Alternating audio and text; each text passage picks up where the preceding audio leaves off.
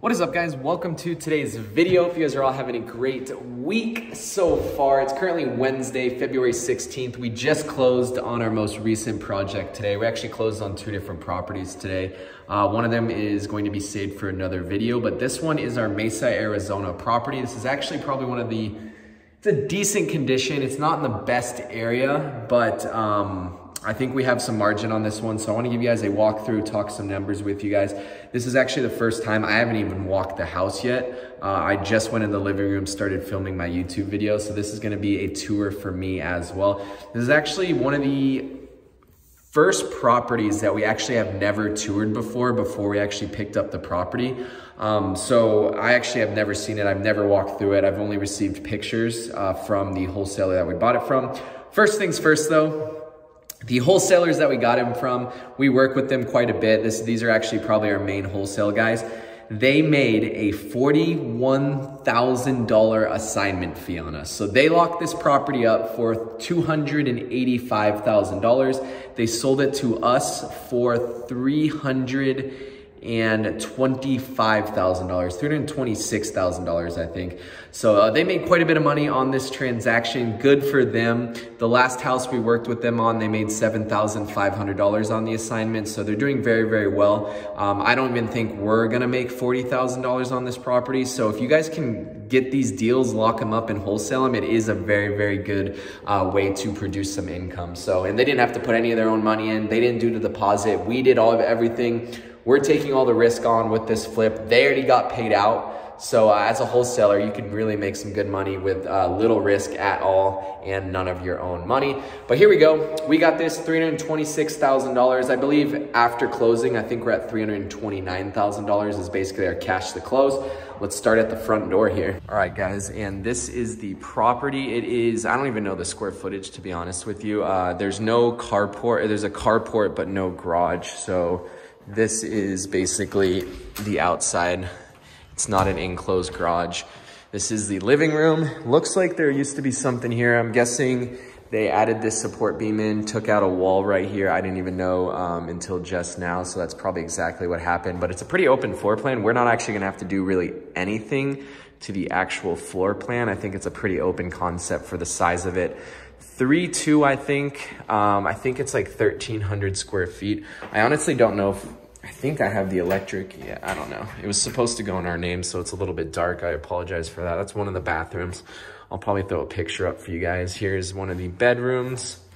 Super like well kept. It's just very outdated. Here's another bedroom as well. Windows look to be pretty original. I don't know when this was built. And then here's the final room as well. You guys can't really see that. I apologize once again. It's a 4-bedroom. What the heck? 1, 2, 3, 4. This is the primary bedroom right here. And the primary bathroom. Pretty good shape. We're gonna obviously have to rework everything, get some new tile up there, get some new countertops, get rid of these cabinets as well, get a mirror instead of that, new light fixtures, all that kind of stuff. The neighborhood and the price point of this house, we may not have to do like super high-end finishes. It's not gonna be like one of our Gilbert properties or Scottsdale properties. This is a very entry-level area that's probably gonna push about $400,000 because this would be probably about a $350,000 house, but it has a pool and a pretty nice backyard, no HOA, so hopefully it will be a good selling point for some people. Roof's in really good condition. Pool probably needs a little bit of work, but here is the backyard. Like I said, roof's looking good. Newer AC unit up there, not super new. I think it's like 6 or 7 years old. Hopefully the pool's in good shape. Like I said, we actually never walked this property, so it should be interesting to see how it goes with that. And then this is the outside as well with alley access, which is really nice. And then we got the side as well. ARV on this property, I honestly didn't even run the numbers. I ran the numbers obviously when we first were putting in or buying this property, but I just don't remember right now. I'll put the ARV again on the screen with what we calculated at. I believe we are in the 420s for this property, with like a $45,000 renovation budget if everything looks good with the pool and stuff like that. So we do have quite a bit of margin. We can even spend about $50,000 to $55,000 if we need.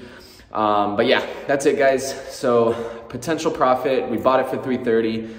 Let's say we put 45 into it, we're in it for 375. After closing costs, we'll be in it probably 390 to 395 and sell it for hopefully 420 to 425, which leaves us with about a $30,000 to $35,000 profit.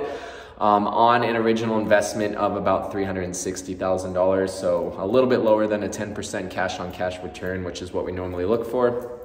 But should be a pretty straightforward project. It is on the older end. We don't tend to mess with like super old builds. This is probably one of the older ones in a very long time than what we've actually worked on.